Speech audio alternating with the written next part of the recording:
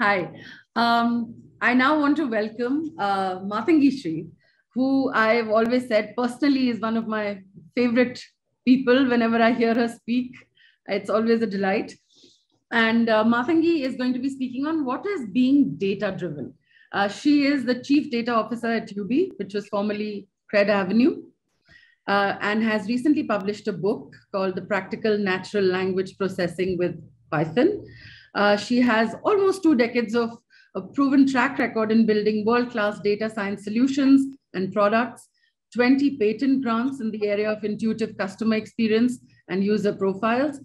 And she has built data science teams for organizations such as Gojek, Citibank, HSBC, and GE, as well as for tech startups like 24/7 AI and PhonePe.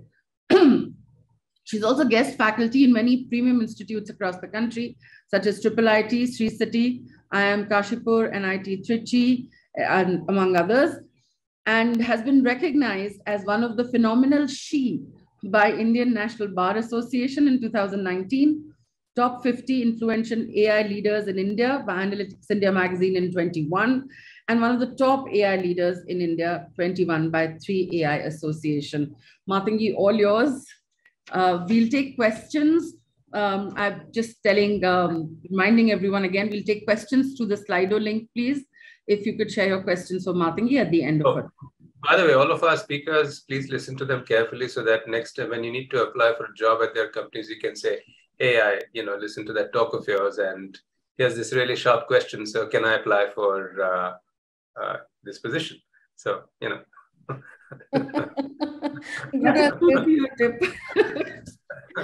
The introduction, glad to meet all of you on the Univ.AI team. So yes, I will get started. So this is a topic very close to my heart. It's called data-driven decisions. And if people ask me what I do say that, I enable data-driven decisions in the organization, right? So democratizing data and making companies AI-led has been the core principle at least for the last few years where I've been leading large charters in AI. So with that note, I would like to, delve into this topic. So I'm trying to share my screen.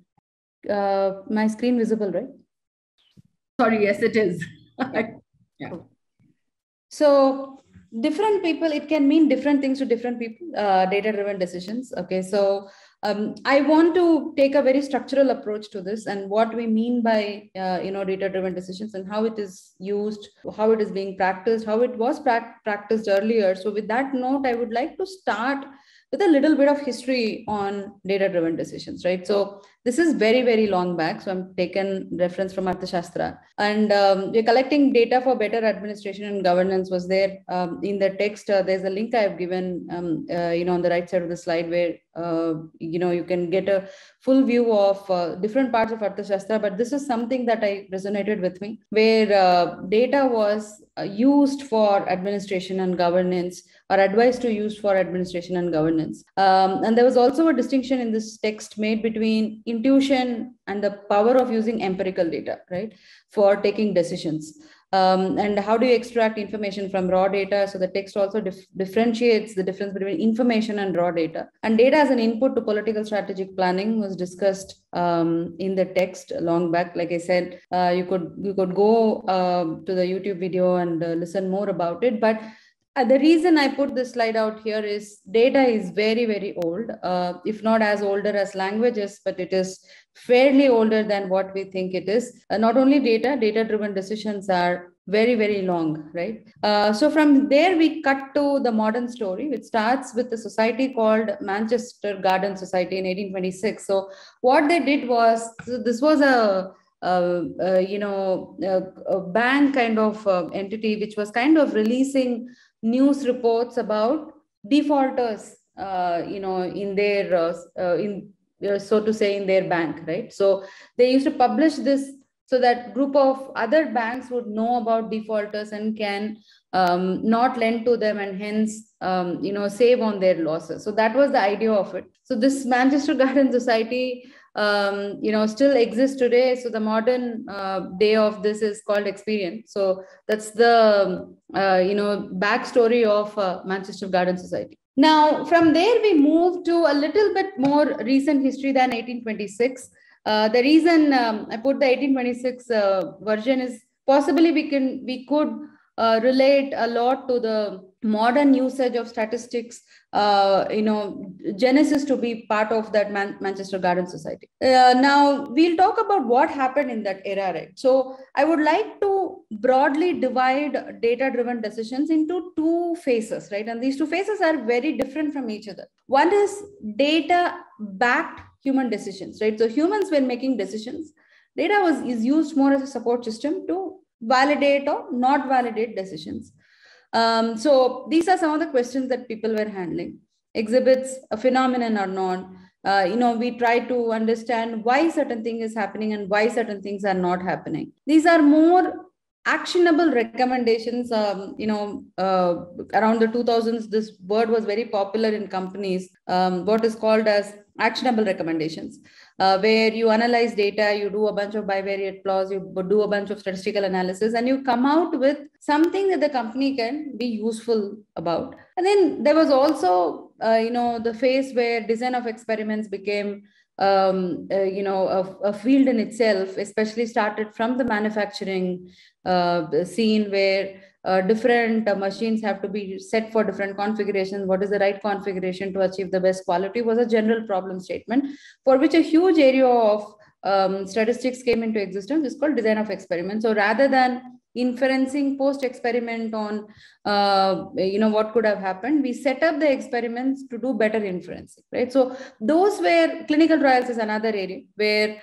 a lot of statistics and mathematical models were used, right? But in all of this, the common theme is a risk manager or a marketing manager or a CEO of a company would put out certain hypotheses. So they would have an understanding about the market. They would have an understanding about the segment that they want to serve, or they would have an understanding about certain sets of let's say drugs that they want to test, etc. Right? So all of this is already generated, so to say, by human intuition, and data is collected to validate or invalidate the hypothesis to go to very explainable levels. At the end of it, all the data teams work resided fundamentally within a presentation, right?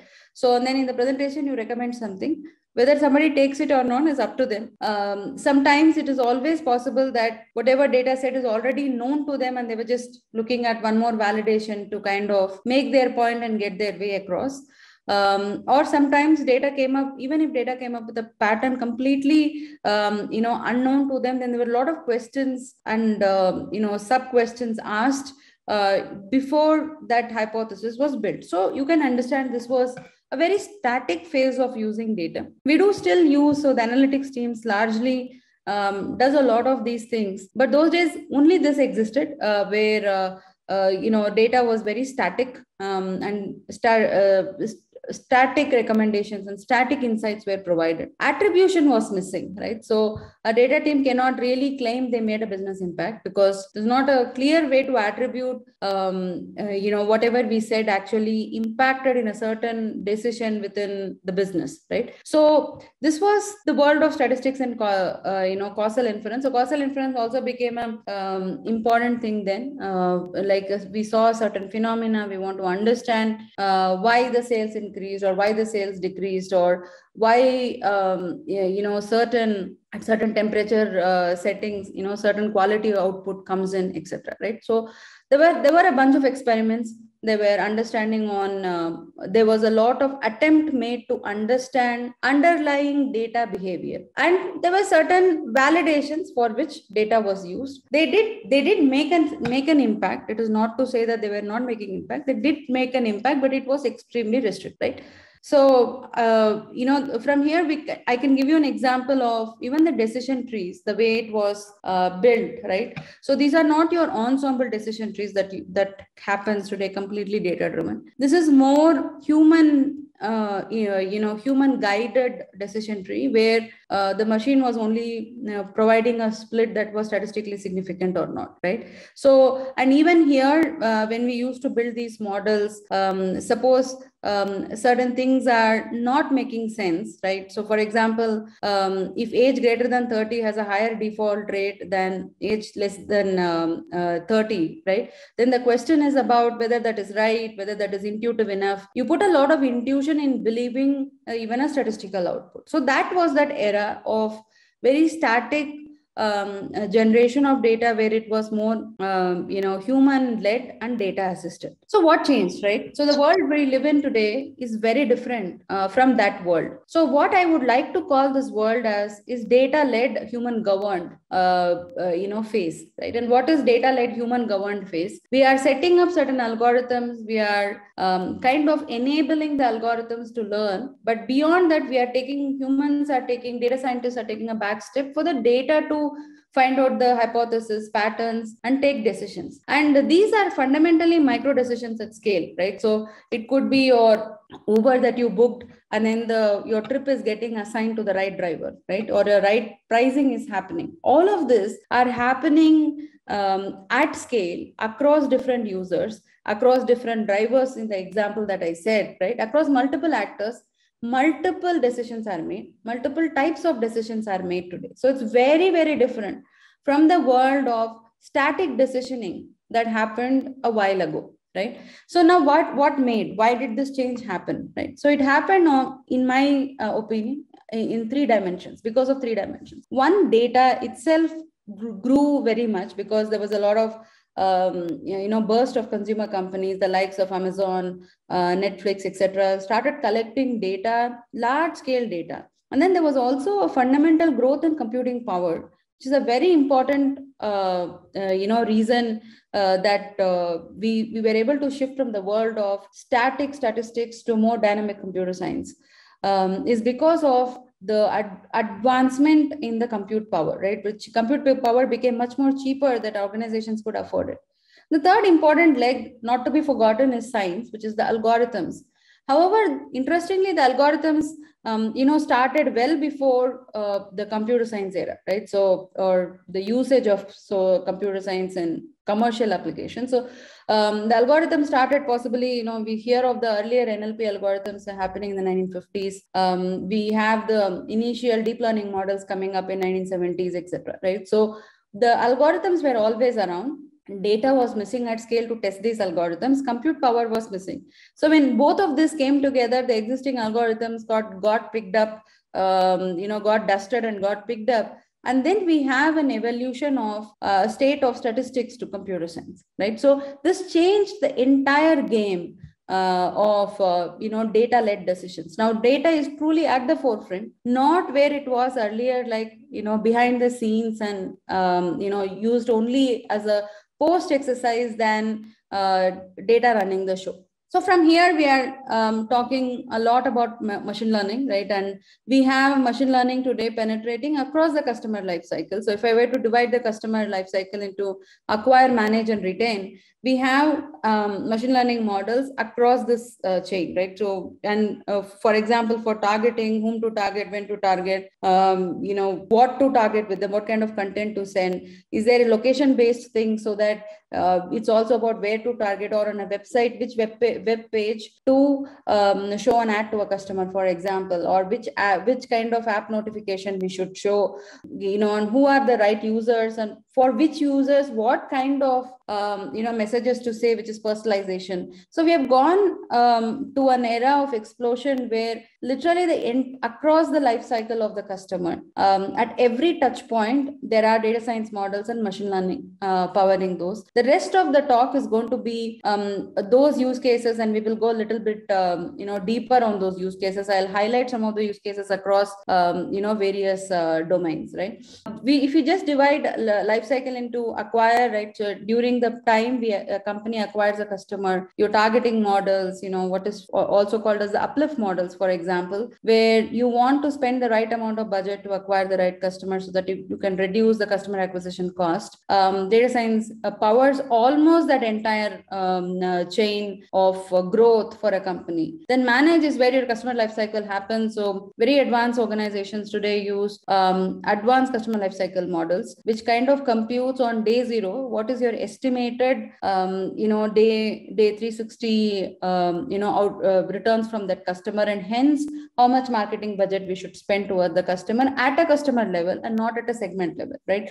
So that's about manage. And also, of course, during this phase, we also make the customer discover multiple products. Not only we make the customer go deep, in a product, making the customer buy more, but also buying across, right? Trying different products, making that customer more loyal, bringing their friends and network into the product, etc. In all of that, in many advanced, tech and digital first organizations, data science plays a critical role in it. And some of this manage extends to retain, because as you spread your products to different customers, as you figure out, at what point in time their engagement dips and then re-engage with them, right? So all of those are powered together by solid, machine learning models. So I would like to start, because we started this whole history with banking with the Manchester Garden Society. We are also going to start this machine learning thing, surprisingly, from banking, right? So one of the oldest industries out there, and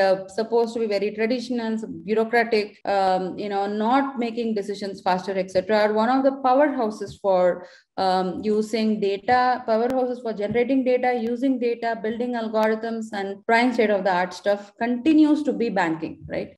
Despite all the startups and all the ecosystem that is growing, banking is one of the biggest consumers as well as biggest generators of algorithms and data science models, right? So of course we cannot talk banking without addressing credit and fraud risk. This area is very well researched, very well understood at this point in time. There are credit risk scores that is coming out from federated bodies like the bureaus, but each bank or each financial institution have their own credit risk score, have their own understanding of credit risk, and these are your solid deep learning models, etc., that's getting used. Fraud is another area, is also well understood, with a lot of work on anomaly detection and patterns that does not require supervised learning but can figure out outliers on the go, etc. So there's a lot of work on fraud as well. And marketing is another area where people send out campaigns. So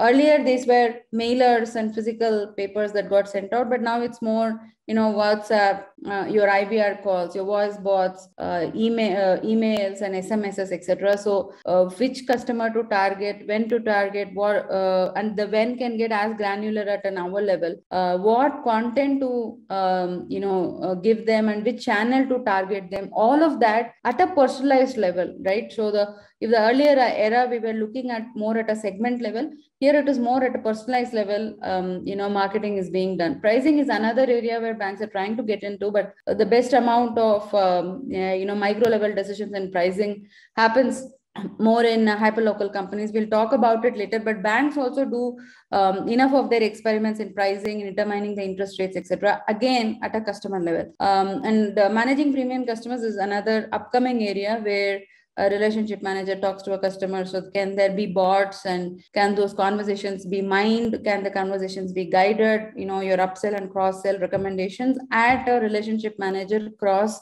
user level. Retail, this is another traditional industry, but this is kind of getting a makeover, I would say, digitally. And because it's a makeover digitally, data also plays a critical role in it. Of course, companies like Walmart have huge forecasting teams which forecast at a SKU level across different stores on how much they should stock, etc. So they've been traditionally using analytics to run, retail shop, be it in supply chain area, etc. But what is the new thing here is something called as an aisle tracking, where you try to put cameras and see how the user goes. And as the user goes, can you put the right notification at the right point in time in order to induce the user to buy, certain things that they wouldn't have, bought. All of you would have heard about Amazon Go. where you can self-serve and all of your purchases is kind of digitally tracked, and hence that inherently powers their recommendations the next time you visit the store, or your push notification, or your mailers, or campaigns, marketing campaigns, etc. that comes to the store. Of course, it powers the logistics and the inventory management bit of it, on how much to stock, at what point to stock, etc. E-commerce, if there is a traditionally a company which is very native to data, e-commerce is, banking and retail is not those, but e-commerce is, everything in e-commerce is native to data, right? So by the nature of the business, you collect data as the journey of the user proceeds. So everything is recorded, everything is instrumented. We talked about large size computing power, and this is where it's needed in e-commerce. Core thing I would like to highlight here is on the recommendation and search bit, which powers a lot of the company's revenues, right? Any company's revenue powered by search and recommendations based on search has become extremely personalized. So we have moved from a world of only Elasticsearch based results to extremely personalized results. So it's not about if you type Apple, I will show you products that contains the word apple or the fruit apple. But actually, I can show you, depending on the kind of user you are, if you have purchased a lot of gadgets in the past, and if you're a person who keeps, browsing on Apple products, etc. When you type Apple, for you, the results should be ideally Mac products. Whereas when let us say somebody who's kind of using for grocery shopping and the person types Apple, then you show a lot of grocery items, right? And it is very important to be bang on with the search, and what we kind of call a semantic search, which is not only what I typed, but actually what I meant. Again, there are two parts to it, where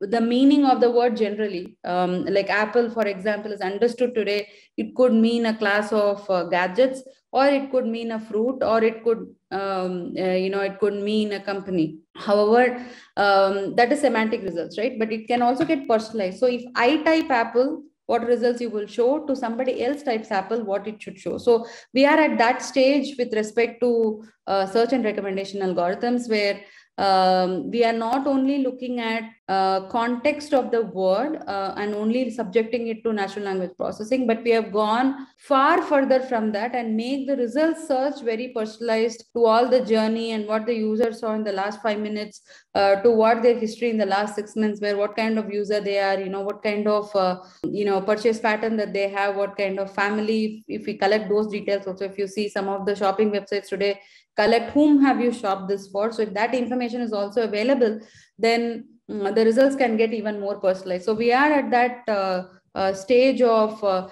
really personalized, search result, personalized for that user at that point in time. Right? So fabric discovery is another interesting area where based on computer vision, you are kind of using the merchandise. The company kind of recognizes that fabric automatically without the merchants having to enter what kind of fabric it is, and depending on the user's purchase history of a certain fabric, you kind of recommend certain design and style on that fabric, right? So fabric discovery is also another area. E-commerce, we cannot stop talking about review mining. That's another area where natural language processing plays an important role, because with every purchase happens because of reviews, and it is very important to know whether a review is genuine or not. And for that, a lot of research also has happened on it. There are cues on when there is a fake review, what kind of, for example, right, it is said that for fake reviews, people do a lot of scene setting. Like they give you a lot of context, right? I have this family and I have come to this hotel and we came here for vacation, so on and so forth. Whereas a genuine user is bang on to the point on what worked for them and what not worked for them. This is from one of the research, very famous research on the area of review mining. So review mining continues to be a core, one to extract different topics for the website, for the users to understand the product. If there are 500 reviews, you summarize them quickly in few pills and show it to the user, and also to detect what the user, which are the fraud users review and which are not fraud reviews, right? So, and those are some of just the tip of the iceberg use cases. E-commerce has a lot more. Like I said, forecasting is a huge area again in e-commerce, because you want to forecast for that SKU at that point in time. And also, especially when it comes to mobile phones kind of product, which is extremely seasonal, and then you are forecasting for a product like that, presents its own challenges. On-demand deliveries, these are your hyper-local things. So I briefly touched on it when I talked about, pricing. So on-demand deliveries is your typical, Zepto, Blinkit, Swiggy kind of things. And the entire journey of the customer runs on machine learning models. For example, figuring out you ordered something, when is that order going to come in, especially in the case of food, where companies are trying to beat it real time, as much as close as possible to when the food will get delivered, right? So you have a window. If let's say average delivery time is 40 to 45 minutes, right? You have only so much window to kind of go wrong with it. So 45 minutes order, you can't say let's say 55 minutes. It's a big difference, because if you say such an inaccurate prediction, which is just 10 minutes more, it's very much possible that the user drops off and not ordering the food. And there is competition from the home kitchen as well. Like, you can actually prepare the food, or you can go to another competitor app and order the food, or you can directly call the restaurant and order the food, right? So the sensitivity to errors are very high in hyperlocal deliveries. And one such example is about predicting the time of arrival of the product ordered. Again, sensitivity is further high when it comes to food. There is real-time routing, because normally on-demand deliveries have three sorts of players to satisfy. One is the customers, the other is the drivers, the other are the merchants, right? So none of these three players are controlled directly by the company, right? So they are all coming willingly to the platform, and their communities to match and manage. And hence it's very important. And these are large communities, right? Your customer base is in millions. Your drivers is in tens of thousands, and then you have your merchants, which is again in tens of thousands range. So you need to satisfy all the three. So for example, if it's a pricing algorithm that is working for a food delivery app, the customer should be willing to pay the money, the delivery fee that the driver is willing to accept to come to your place to deliver it. And again, all of this is happening at microseconds behind the scene, across different orders, across different customers, and across different drivers. And hence machine learning kind of plays an important role here. Recommendations for food, normally when you open a food delivery app, they actually show you what are the top recommended ones for you, that actually makes or breaks your purchase. So there also it plays an kind of very important role. I'm just doing a time check. Okay. Customer service, this was possibly the last industry that adopted machine learning. Here bots came up, bots went off, bots are again coming up. So there is a lot of work that is happening at this point in time, actively taking away customer calls, customer call support, like human assisted call support, to bots assisted call support, powered by chat and voice bots, agent routing, which agent to route it depending on the issue of the customer, etc. So some of these are when I started working in the field, just on the customer service field, it was easily more than 10 years back, and we were trying to build bots, etc., which was for the US market. But even in India today, I can vouch for it that a lot of companies are adopting it. Some of the things like agent routing or agent mining is becoming just the norm any organization is run. Healthcare is another area, another huge area. I've not done any justice by putting only these 3 or 4 things here. So claim management, right, in insurance, when you submit a claim, whether it is a genuine claim, not a genuine claim, document parsing, computer vision, on a lot of that, is powered by AI and ML. Determining premium is also a very important one. Because your premium is not just determined by your age. If you talk to insurance people, they'll tell you it's fundamentally a function of your lifestyle, right? Because different lifestyles have a different survival ratios, right? So people who have a certain lifestyle, certain healthy lifestyle, live longer than people with a certain type of lifestyle. So age is lesser a determinant, lifestyle is more a determinant of how many health issues you are going to have, right? And hence the premium kind of goes up or down based on that. And for lifestyle, one of the indexing variables is income. So predicting somebody's income without them explicitly declaring is another area that insurance company actively solve on. This is more example like, online on-demand doctor appointments, where you are matching the best doctor for the best patients, and kind of an assignment problem. It's also a problem of going through the entire text of what the doctor does well and their reviews, etc., to determine what does the doctor actually specialize in, and hence for a certain ailment whether this doctor will provide the right solution or not. Entertainment, again, we are kind of filled with this as we open our Netflix app or YouTube app. A lot of video content mining is becoming the norm of the day. It is not only the tags that go with the videos that gets mined, but actually is frame by frame of the video itself get mined. I think we are not far from a time where like book that can be generated through natural language generation. I think videos could also be generated through image generation techniques. So we are not far from the day where a movie can be made just for you. With that note, I'm kind of closing my presentation. Would love to answer questions. Thank you so much, Mathangi. I'm going to pass the baton to Siddharth, who is going to take the questions. Okay. So Mathangi, I asked the same question to the previous speaker, that we've got a bunch of students here, right, who can't necessarily relate to something that they haven't yet done, right? So what do you say about everything that you've covered is most exciting from a career point of view, right? And let me give you a second layer of questions, or another layer of question to parse before you get to your actual answer. That it so happens that we hear about these super exciting problems to work on. Yeah. None of the jobs, however, have the problems for you to work on them. Okay. Almost none of them. And this I'm saying firsthand, after having to talk to folks, 90 to 100 people like you who are hiring for these jobs, right? So, and then compare and contrast, I just do a casual LinkedIn search in the United States to see staggering number of serious data science jobs, right?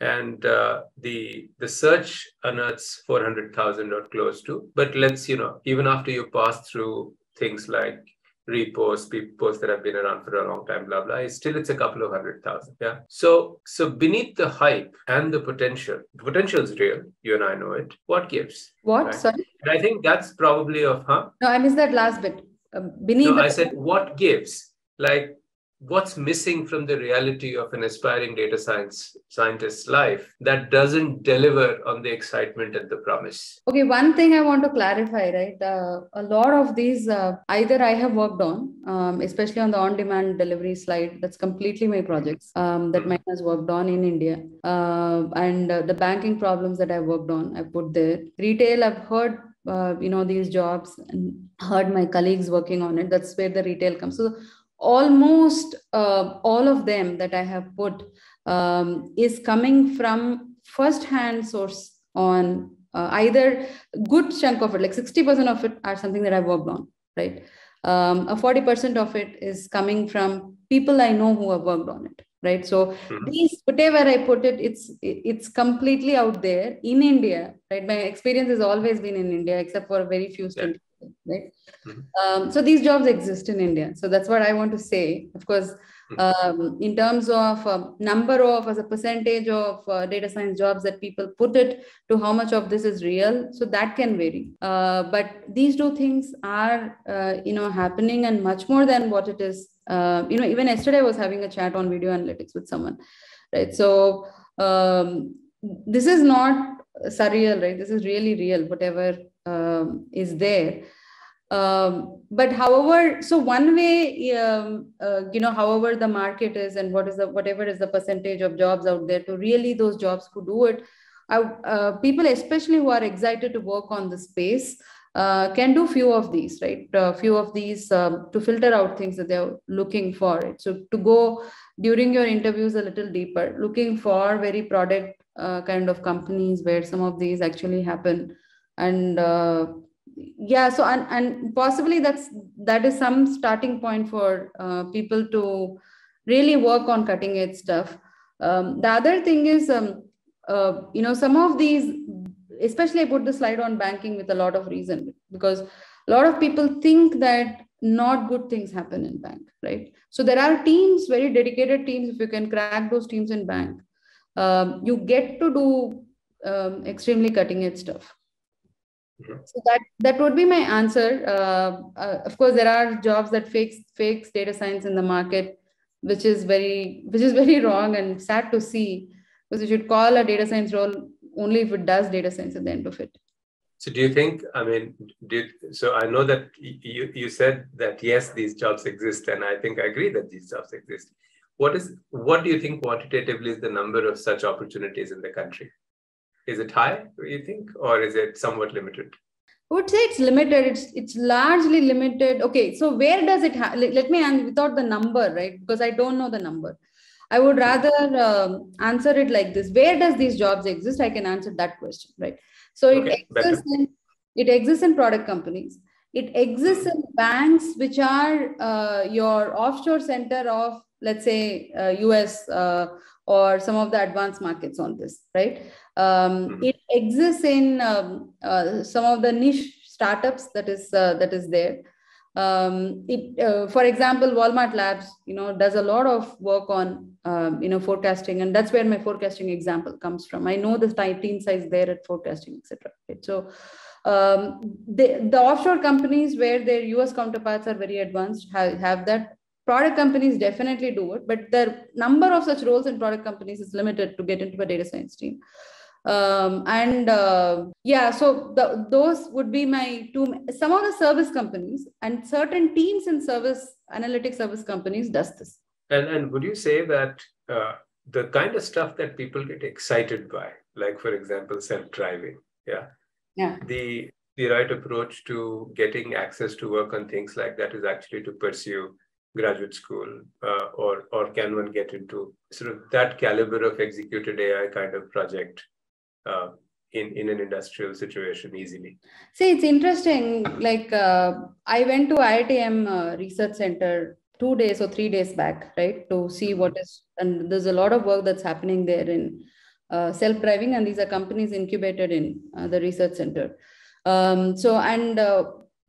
Interestingly, I was having a chat with Dr. Ashok Jhunjhunwala, right? So he's been a pioneer for a lot of things in India, and he was saying that the talent that is required to build it need not be from tier 1 institutes in India. So there can be anybody who can be molded into this kind of thinking with good amount of training. People can get into these spaces, and they are getting into. So it's a real life use case I saw. But I was more specifically asking, that is academics for people who really, really want to be doing exciting stuff here. If industry isn't yielding the right alternatives, is higher studies another place to go to?